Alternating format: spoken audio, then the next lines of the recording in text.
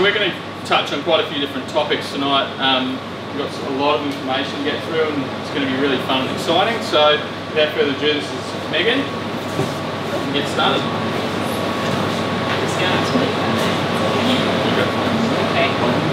Yeah, obviously I'm one of the psychologists here at City Cave. I'm currently in private practice, so I used to work across the lifespan, but at the moment I predominantly just work with adults as well as couples. So today my main objective is to mainly look at communication patterns, essentially giving you conflict resolution skills. So we all have fights, you know, at any point in our relationship, help you to understand what might be causing your fights, predominantly what's happening in your brain when you are engaged in a conflict, and then definitely give you some tools about how to manage that dynamic and hopefully reduce the amount of fights that you are having at present. And then we'll move to more about connection seeking just at the end. So how to rebuild connection back with your partner. And even if you feel like you're quite connected, we talk about the role of connection in maintaining the longevity of your relationship.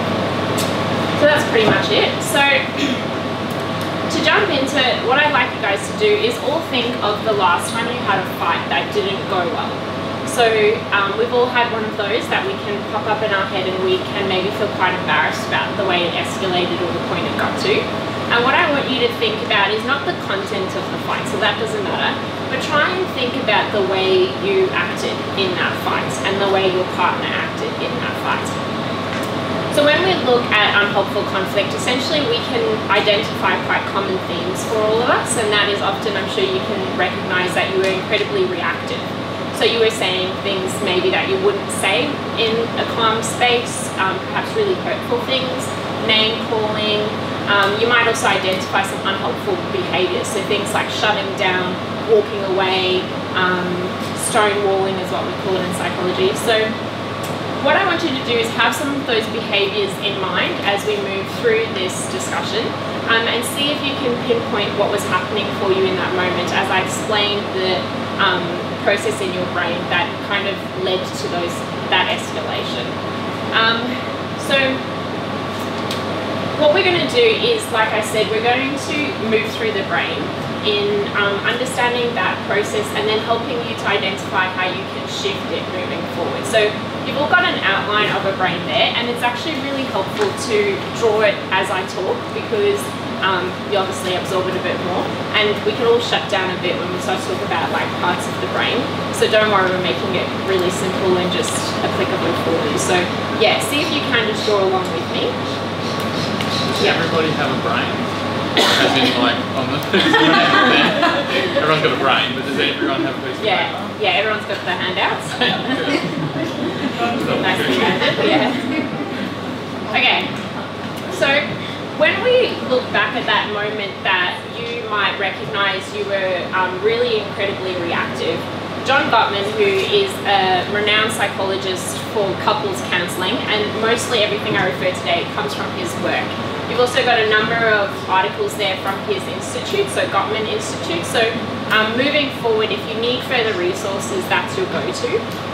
I'll also hand out his book at the end, and we'll watch a couple of his videos so you feel like you've left with a couple of resources.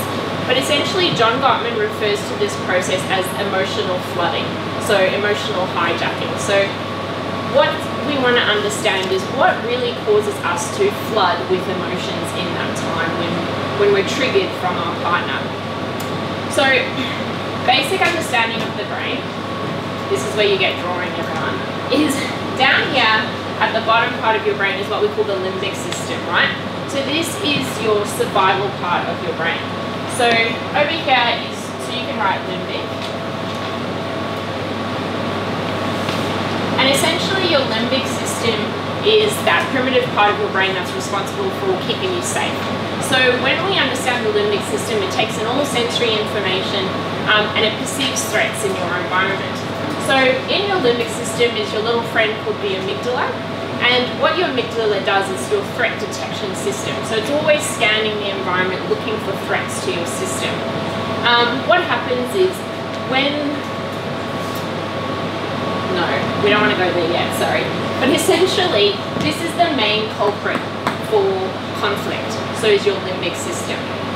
We're going to come back to the limbic system and what targets that threat detection system, but we'll move up to the front here, and this is called your frontal cortex. So your frontal cortex is your thinking brain, so that sits up here, so your limbic system is down the bottom. Oh, sorry, and I didn't say your limbic system is where all your emotions come from, so that's your emotion-based responses, all comes from the bottom part of the brain. If we come back, sorry, to the frontal cortex, that's your thinking brain. So that's responsible for reductions, deductions, thinking, problem solving, analyzing, all that great stuff that, you know, a primitive animal doesn't have. When we think about conflict and we apply it to couples counselling, this is actually going to be a crucial part of resolving your conflict. So we can say down here is your culprit, and this is pretty much your crucial friend in moving forward. So now let's understand what happens in your brain when we engage in conflict with our partner. So your limbic system, I'm sure you've all heard of the fight, flight, freeze response, so the 3 Fs. What I want you to think about now is that part of that response comes from the bottom part of your brain. So your amygdala will perceive a threat, and that can happen in a conflict in your partner might just say one thing that triggers you. So we all have certain triggers, and whatever that is for each of us, that's also a helpful thing to start to understand what your triggers are, and that happens more in individual therapy or couples-based therapy. But your partner triggers you, and all of a sudden you get this flood, this overwhelming response to whatever they've said, and that's come from the bottom part of your brain. So your amygdala has perceived that as a threat. So it kicks you into your automatic survival mode, so that fight, flight, or freeze. This is what I want you to think about for a second, is what is each of your own automatic response when you're threatened?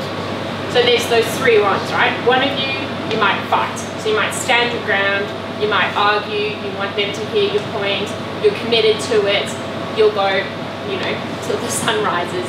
You will argue until that person hears what you have to say.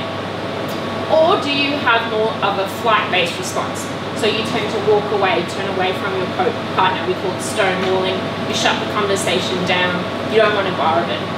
That might be your automatic response. Or the other one might be freeze. So you just withdraw in and you're frozen. You actually have nothing to say. You can't really move. You feel overwhelmed by the situation. So I want each of you to identify which one of those tends to be your automatic go-to and write that down. And then see what your partner's automatic go-to is. And if your partner's not here, or you're not in a relationship at present, you might think of past relationships, or you might identify it just in your interaction. So you might think, oh no, they definitely fight. No, they flight, they freeze.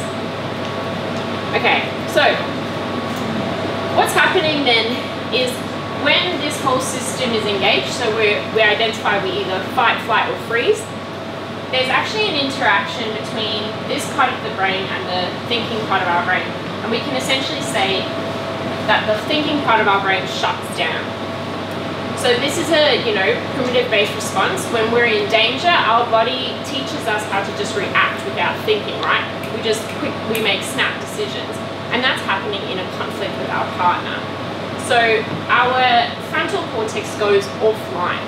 We cannot access the logical part of our brain.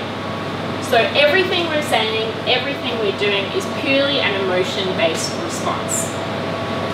So you can kind of see now why you say the things that you did in that moment, why you did those things, and why they were not rational. And when you're out of it, you go, geez, that was a bit much. Does that make sense so far?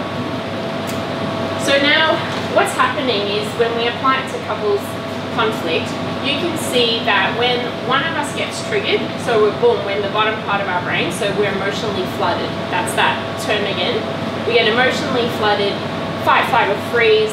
When we're in that space, we're saying stuff that's incredibly unhelpful, and we often trigger our partner because of what we're saying.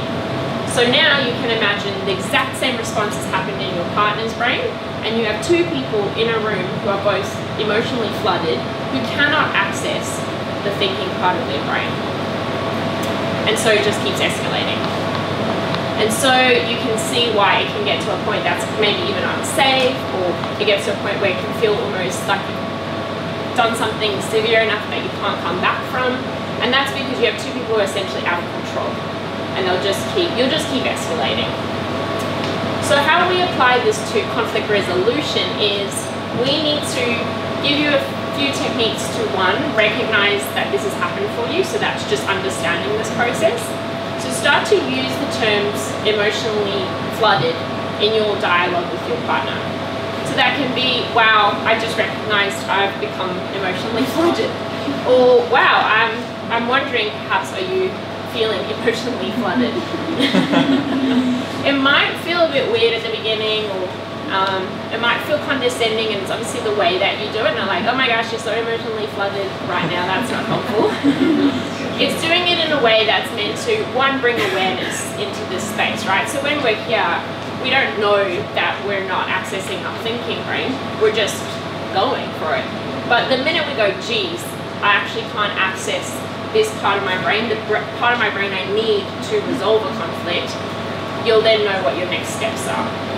And maybe you do that together. Wow, I recognize we're both flooded right now. So what do we do next? So that's your first step. Moving forward, you then need to learn how to control and change that system up. So when you're triggered, you're flooded, you're in the survival part of your brain, you then need to somehow calm your brain down enough to access your thinking brain again, right? So we need to learn how to get rid of that barrier and get our thinking brain back online. And why is that important? So when we look at the frontal cortex, there's three main components of the frontal cortex that are key to conflict resolution. So you've got your working brain. Men tend to do working brain better. So they tend to sit here a lot more. So they problem solve, they want to come up with solutions, fix problems. Women actually sit down here with a lot more ease, so sit in that emotion-based responses with a lot of ease. And that sometimes is also the conflict. And we'll get back to that as another tip for resolving it. So your working brain helps you to come up with solutions. So if you've identified a problem and you together need to move forward of how you can change that, you need that part of your brain. It comprises of your noticing brain. So your noticing brain actually calms your limbic system. So that's that ability to go, wow, I'm flooded. And the other part is it's actually comprises of your soothing brain.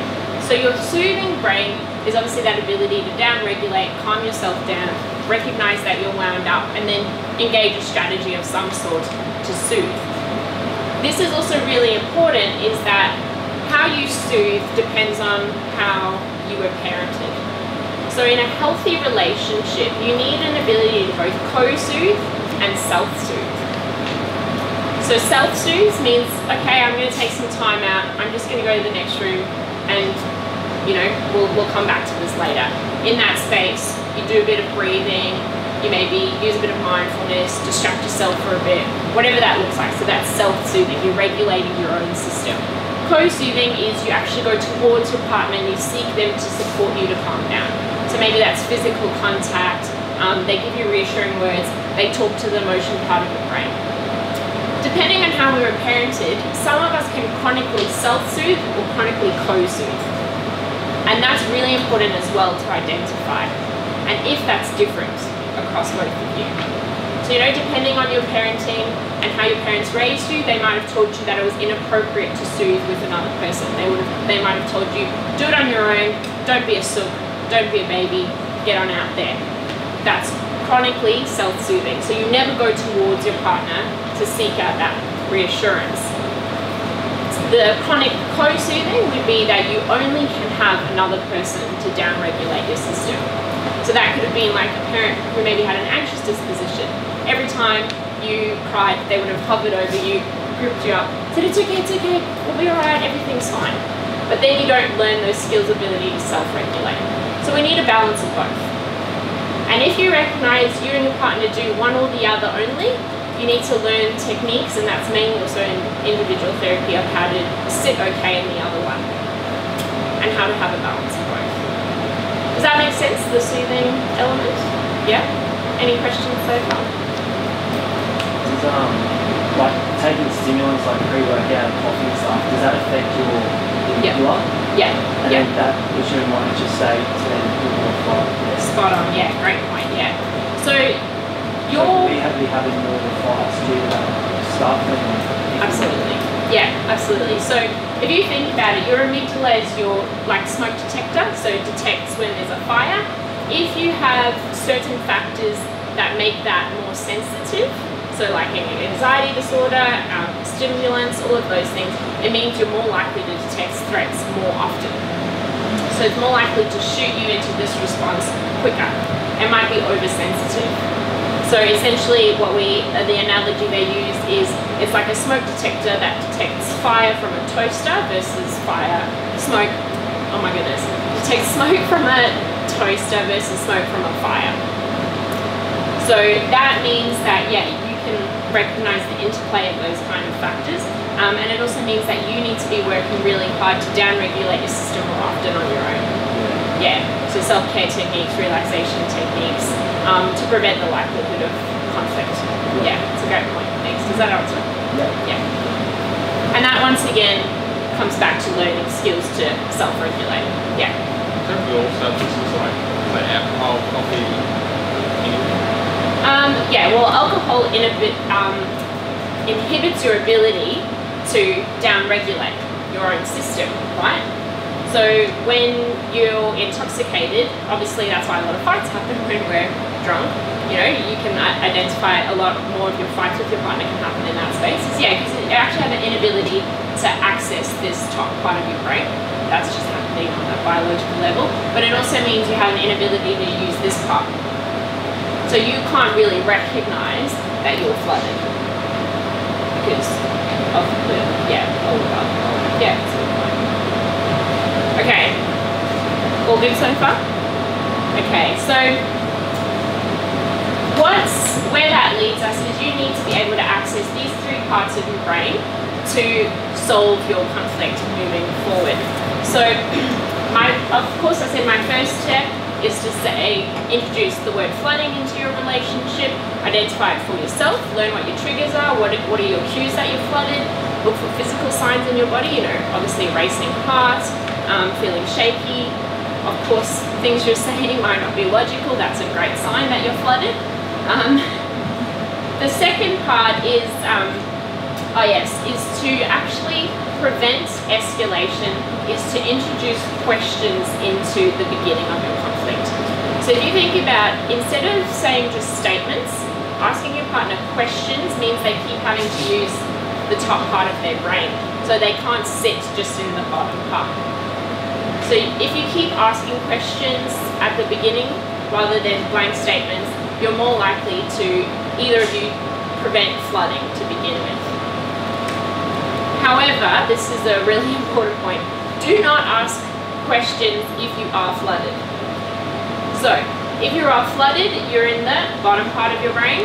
If you ask a question, they will become more agitated because they can't access that part of their brain.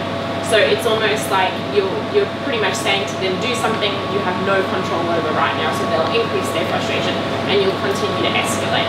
So you need to become really good at knowing when's the right time to use questions and when it isn't. When you're flooded, when you're both flooded especially, that's when you need to take time out. So I've heard from a few couples in my individual work with them, time out doesn't work, we just come back, we start fighting again, or one person is left upset. So time out, essentially what Gottman calls it, is a healthy exit. And healthy exits have a few different points that make them different to just stonewalling. So stonewalling is, I'm done, whatever, shut up, don't want to talk about it, I'm sick of this conversation, I'm not talking to you anymore. Of course that's not helpful. Healthy exit is, I hear what's happening for you, I recognize that you're upset, so you talk to the emotion part of their brain, because that's where they're sitting, but right now, I need to leave. And you make a commitment of when you come back. And that's the key part of a healthy exit, is if you can say that I'm committing to coming back, and you might even make a time, sometimes that gives quite a strong sense of security, that's when that other person won't react with the same response. Because often stonewalling triggers another person. So, you know, if your automatic response is fight and your partner's automatic response is flight, the minute they flight, you're like, whoa, that's it, I'm going. And then you kind of walk after them. My husband knows I do that one. So that's why a healthy exit is different, in that you essentially have to commit to a time that you'll do it again. You acknowledge what's happening from the person, and you also show them it's separate from just shutting the conversation down.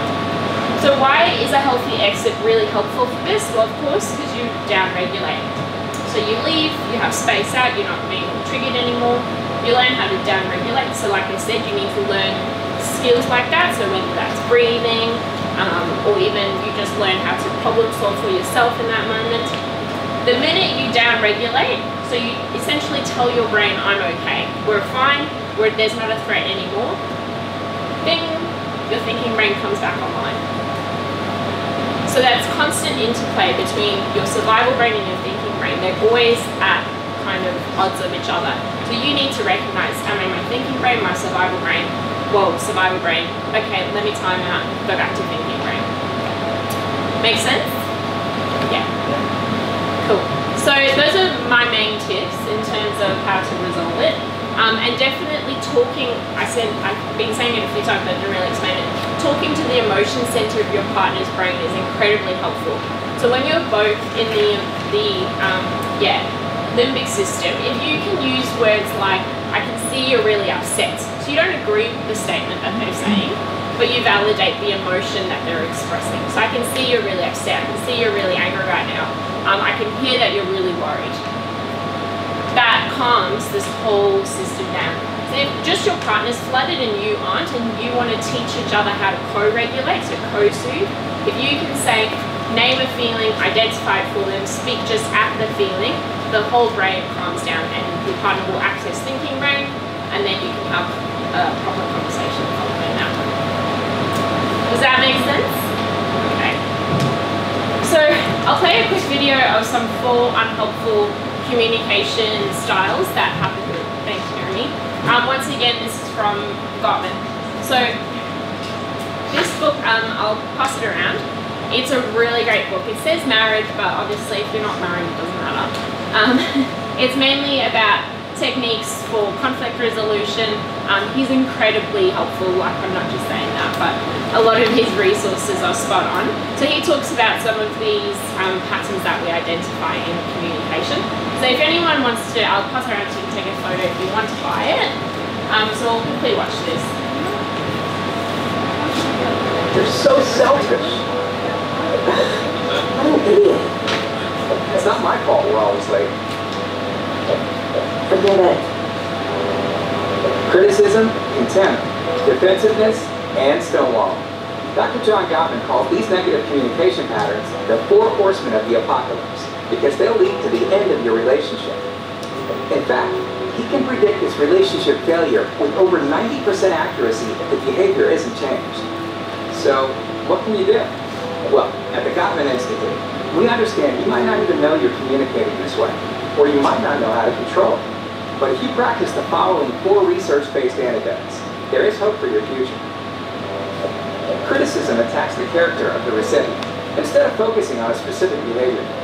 The antidote to criticism is to talk about your feelings using I statements, then express a positive meaning. Contempt is an expression of superiority that comes out as sarcasm, cynicism, name-calling, eye-rolling, sneering, mockery, and hostile humor. Contempt is the greatest predictor of relationship failure and must be eliminated. The antidote to contempt is to treat one another with respect and build a culture of appreciation within the relationship. Defensiveness is self-protection through righteous indignation or playing the victim. Defensiveness never solves a problem and is really just an underhanded way of blaming your partner. The antidote to defensiveness is to accept responsibility, even if only for part of the conflict. Analyze their behavior over an extended period. He talks about it in that book. His research is incredible in that, it pretty much he's been able to predict such a, my word, I can't think of the term. Anyway, he can predict what really were the factors that led to couples that were getting divorced or not. And emotional connection was the key. So when we're looking at your relationship, how to make it thrive and move forward, the longevity of it, you need to be honing in on emotional connection. We always think it's just conflict, you know, if we're fighting, but we can fight better, we can resolve it quicker, everything will be great. It's not. It's about connection. So when we look at connection, there's a few things, and essentially it comes down to attachment. So your attachment is obviously the dynamic you had with your parents when you were growing up, and your attachment actually predicts how well developed your thinking brain is. So how well developed you are at thinking, problem solving, analysing, deducting, rationalising, all depends on how you were parented and the attachment you had with your parents. That's a whole different ballgame that we could have a bit of another workshop on. So if you want to understand your attachment style, you want to understand your attachment style within a relationship, see a couples counsellor, because that's quite a heavy topic. But understanding that two people likely have different attachment styles. So understanding how those two things interact is incredibly important as well, because attachment also predicts your ability to connect with somebody else. So to connect with a partner and to connect in a way that's actually incredibly healthy. So we can connect in unhealthy ways.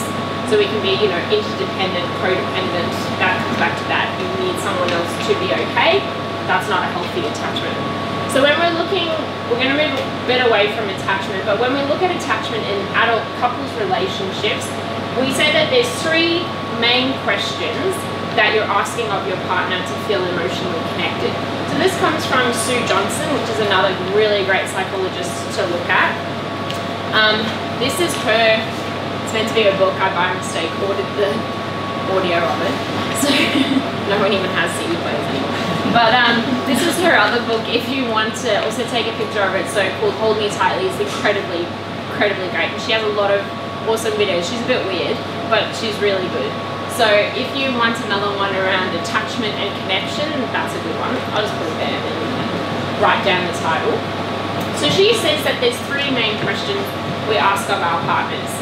So you can remember it by, are you there? So the R stands for these three main points. So A stands for accessibility. Essentially you're asking your partner, can I reach you? Do I matter? Responsiveness is the R. Can I depend on you? Will you come to me when I call? E is engagement. Are you emotionally present? Do you share? Will you keep me close? Do you need me to repeat any of those? Yeah, repeat them again. Okay, so A is accessibility. The question you're asking of your partner is, can I reach you? Do I matter? Responsiveness, can I depend on you? Will you come to me when I call? Engagement, are you emotionally present? Do you share? Will you keep me close? When we understand those questions, they're very similar to a child-parent dynamic, aren't they? So you can understand it's about when we were children, we wanted to know that we mattered to our parents, that they were available when we needed them. So that was that accessibility. We wanted to know that we could depend on them. They would be there, they were responsive to whatever emotion we showed, whether it was positive or not. We also needed to know that they would come when we sought them out. When we were children, we also needed to make sure that our parents spoke to us just emotionally. It wasn't just rules and boundaries. And we needed to know that they would, you know, be there to protect us, stay close. We had that physical component of our relationship with our parents. It's exactly the same when we're adults.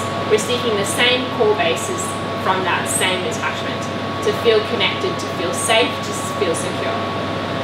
When we have those needs met, so if you can answer that your partner meets these needs, not all the time, of course, but if they most of the time meet those needs, you're doing well. You've got quite a secure attachment. Okay. So when we look at attachment beyond, when we look at connection, beyond just attachment, because like I said, go into your styles of attachment. You can even do a bit of research. You can ask me, I can send out a few things, or seek to establish it a bit more in therapy. But we look at bids for connection. So that's one of the main techniques that I give couples to improve your emotional connection moving forward. So bids to connection is another term from Gottman. he essentially says that throughout a relationship, we're continuously placing our bids to our partner to connect with them. So connection is the core of your whole relationship, and whether the relationship is thriving or not depends on whether our partner is really good at receiving our bids to connect or not. So bid to connect is we don't essentially as humans walk up to our partner and say, hey, I need you, I need your attention, I need a bit of support. We're not good like that. But we place out these little bids hoping to get the same need met. So essentially a bid to connect, a good example is like you're both lying in bed, you're both on your phone, you're absorbed in Instagram, whatever, you're both not connected at all, right? You can identify, there's no way you're in each other's world in any way. But your partner turns to you, shows you your phone and goes, oh my gosh, this is hilarious. And you're just like, oh. You completely rejected their bid to connect. So it seems silly, it seems trivial, but that was a bid to bring you into their world. So how that your partner's left feeling is rejection. So these really small bits to connection happen all the time. It can be a smile or a wink. It can be, what did you eat for lunch today? It can be, you know, oh, I just saw this really funny video. Let me show you it. We think they're trivial. They don't matter. They're just these silly things our partner's just consuming space and time with. But they're bids to bring you into their world. So the better you get at recognizing your partner's bids and the better you get at responding to them, will it absolutely increase your emotional connection. Because we think emotional connection is just like deep and meaningful conversations all the time, but it's not. So Gottman says that you can do three main things when your partner puts out a bid to connect. One, you can turn towards, so that can even just be your body language, that can be like a, you know, it doesn't always have to be like this huge conversation, you can just be turning towards your partner, laughing, acknowledging, something as small as that. You can turn away, so obviously directly saying, doesn't matter, you don't accept the bid at all, you don't engage in any way. He actually says one of the worst ways that we can respond to a bid to connection is to miss it. So rejecting a bid still provides an opportunity to repair. So if we get at least a response, we can still do something with that. If you just miss your partner's bids altogether, is actually one of the most detrimental things you could do for your relationship. So he says that lack of emotional connection is most often due to mindlessness. Absorbed in your own world, doing your own thing, working a lot, social media, watching TV, just complete mindlessness. It's not, you know, on purpose rejecting your partner, saying hurtful things. He says it's just a lack of engagement. And that is the most common cause nowadays for marriage breakdown. But relationship breakdown. Thoughts? Questions? Same. Yeah. I think we can all relate. So yeah, your homework. I'm sure you didn't think we were going to get some homework. So you've also got a handout on bids to connection, a few more examples, a few ways that you can look for the message behind the bid. So that's important to recognize. Your partner might be saying, oh, look at this funny video. Think of what's the message under that. What is your partner trying to do? They're probably trying to enjoy a moment with you, find something similar interest, look for the messages. Your homework is to look for bids to connect from your partner throughout the week and then acknowledge your way that you're responding. So if you can bring just awareness to bids, that's it. You will change your relationship dramatically in just by consciously observing your partner's bids, and then you yourself also taking an active effort to place bids out to your partner, to bring them into your world. Sounds okay? Cool. So that's it. Oh yeah, no, I have one last video. That covers that book, The 7 Principles to Making a Marriage Work, just quickly. We'll watch that for 7 minutes and then that's it. And then if you've got any questions, we'll just touch on them after that. But then that's pretty much it. Thanks, Sherry.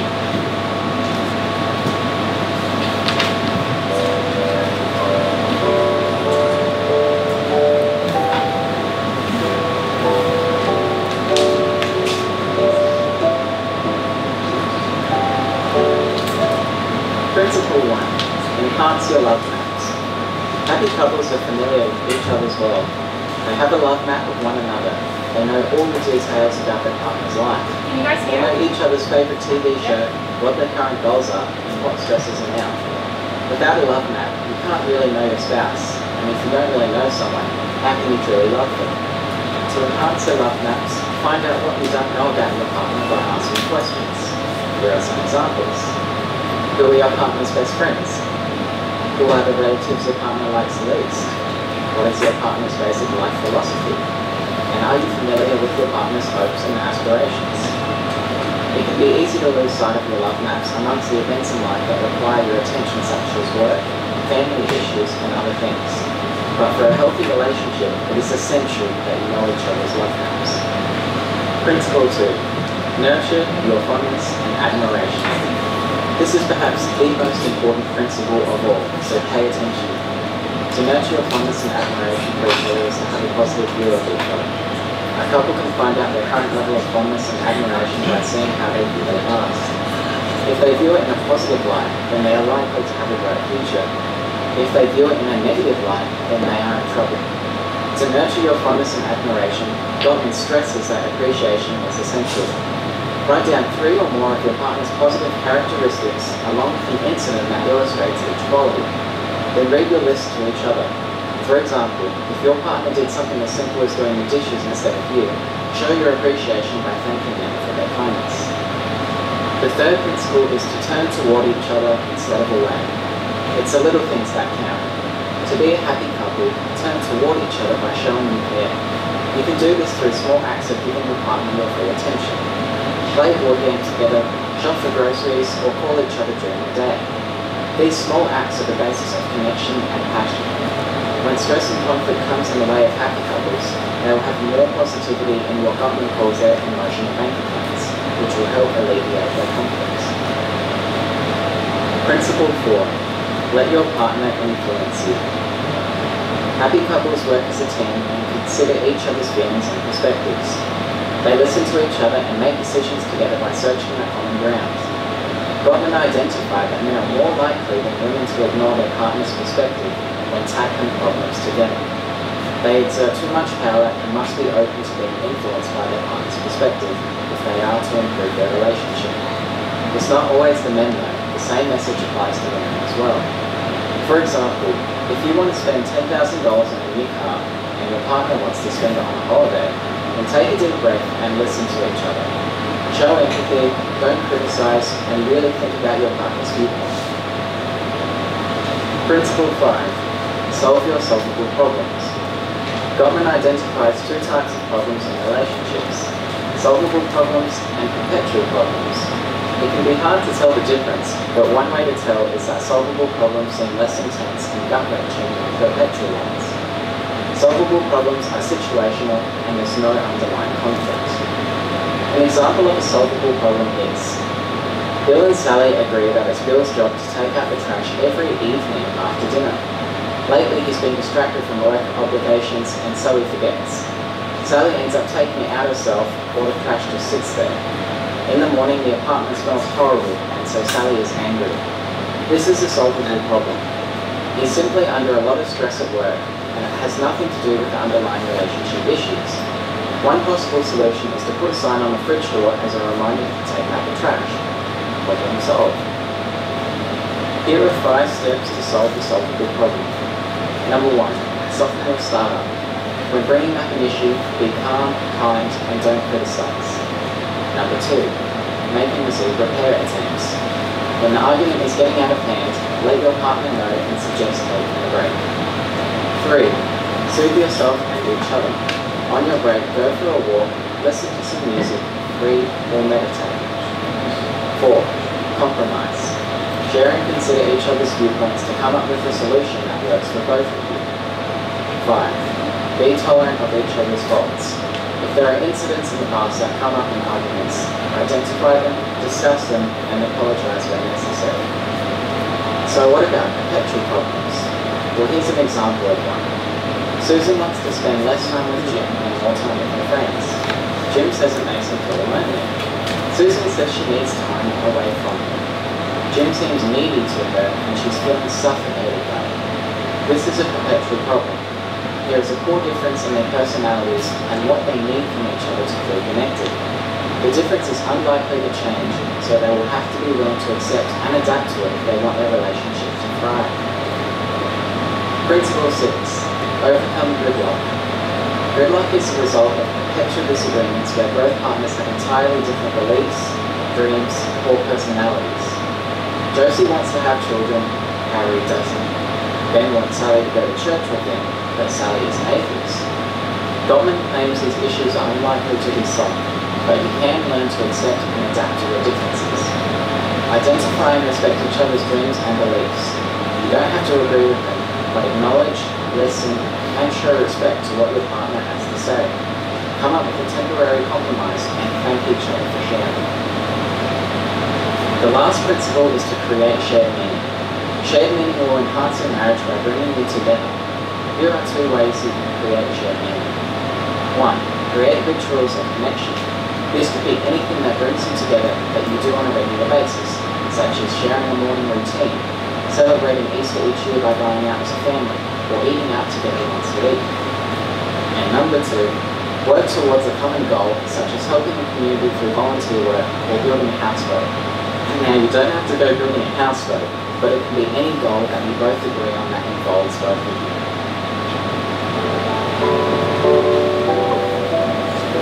So that's that book summarised. Those are that 7 principles in a little summary.